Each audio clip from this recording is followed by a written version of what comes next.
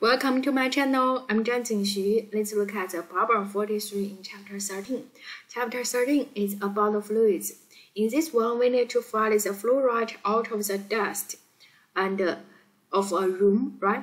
And this one we can consider it just equal to flow rate into the room.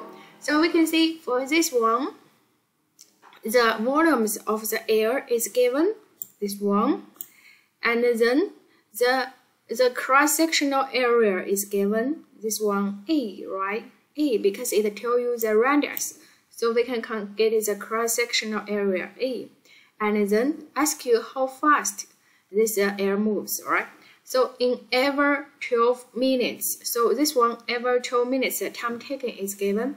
So you can see for the volumes for this object, you know cross-sectional area is A, and you know this side length is V times T. So this one volumes just equal to A times V times T, agree? So volume is equal to A times V times T. So we can get A times V equal to V divided by T. We learned in our textbook.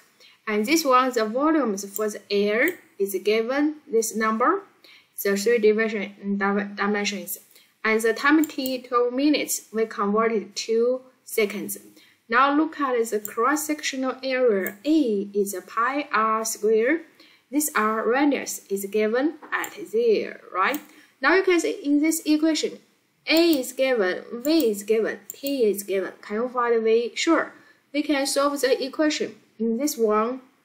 So velocity V equal to the equation capital V volumes divided by A times T, and then input all the unknown quantities. We get the final answer there. Thank you.